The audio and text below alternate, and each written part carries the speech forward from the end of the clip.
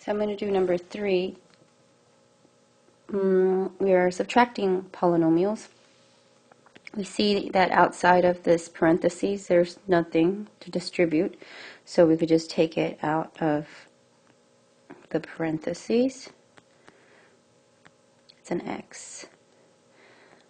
But over here on this side, okay, we have a negative 1. So let's go ahead and distribute that, or multiply that negative 1 into the parentheses. So we have plus 5x to the third minus 9x to the second plus 8x minus 19.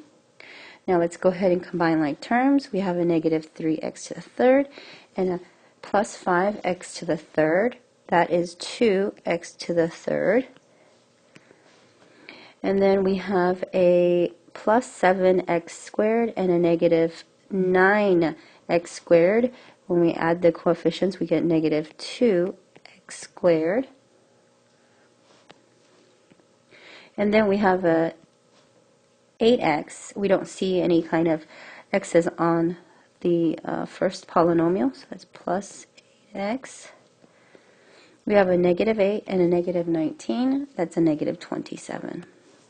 And this here is the final. I'm serious, guys. I could do these all day. These are so easy. Okay, I know you're going to do well on these, on your quiz and your tests.